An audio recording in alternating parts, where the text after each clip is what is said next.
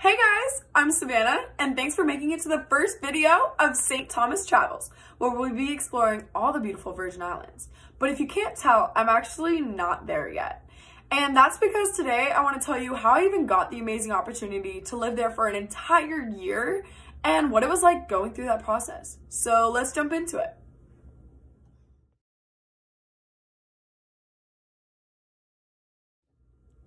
So at first, I didn't even think I was going to be able to study abroad in college, but that was until I heard about the National Student Exchange Program, which allowed me to pay the same amount that I'm already paying, but go to a different university. Although it did limit me in the sense that I was only able to pick from United States colleges, I was still able to go to a US territory like the Virgin Islands. I chose St. Thomas in specific because I really wanted to divulge into a culture that was different than my own. And I was really interested in island nation cultures after learning about Margaret Mead in my Anthropology of Cultures class.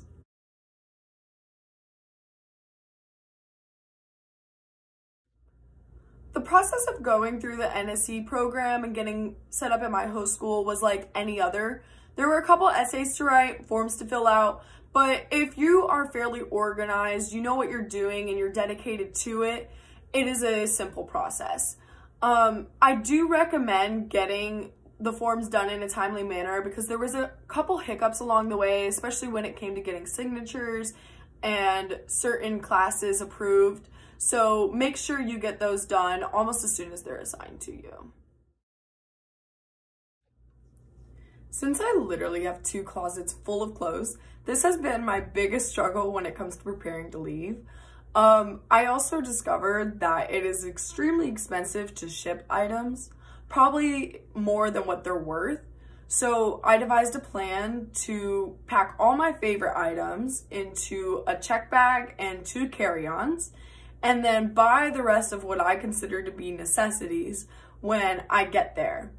I've also decided to leave 2 days early and basically integrate myself into the area and get a little vacation time in before heading into a university setting. I also recommend getting your passport pretty early if it is expired, because if you are especially going to a US territory or maybe even Alaska near Canada, you're gonna need that if you're gonna want to go to explore certain countries outside of the United States.